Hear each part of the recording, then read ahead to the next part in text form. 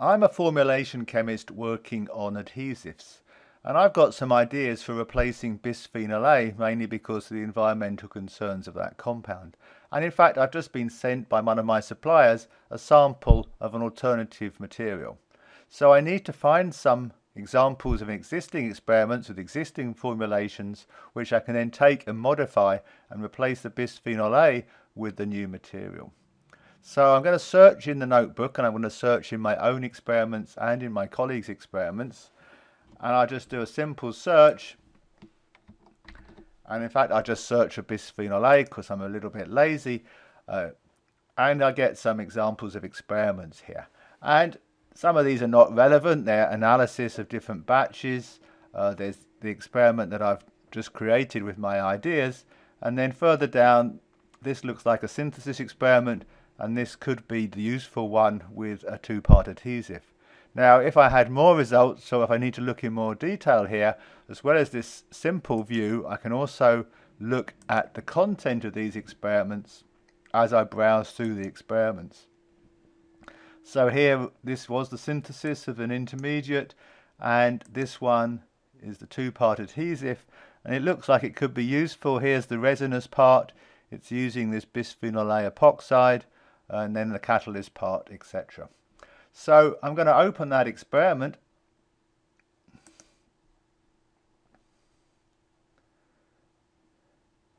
And here is the experiment, and it looks pretty useful. So I could just take some of this experiment and copy it into my new experiment, but actually, because this has got the two different formulation parts for the two parts of the adhesive, and it's also got links to some testing which might be relevant, I'm going to take this whole experiment and clone it and create a new experiment which is a copy of this experiment. So I just go up to the cogwheel and I save this experiment as another experiment. So this new experiment will belong to me. It will have the new date and time, but all of the other data will be the same. So here comes the new experiment, and we can see that it's got that same information. And I can take this Excel sheet which was using the epoxide of bisphenol A and modify it with the new material that I've been sent.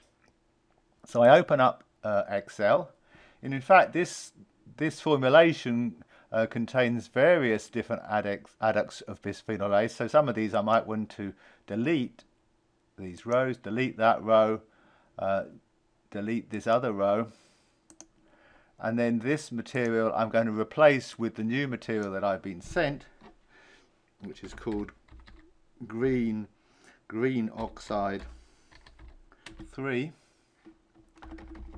Sorry, green oxide 3. And now I need to modify the content, the amounts here, so this comes up to the 100. So I think we need to have 70 parts of this one, and 75 part 1, 55.3, and 55.2. So we've modified the Excel, and then we select the cells, close Excel, save the changes, and the modified data will come back into my new experiment.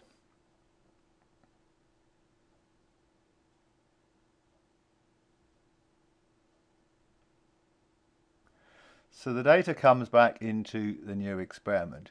And of course I would change other features of this experiment. I would put here using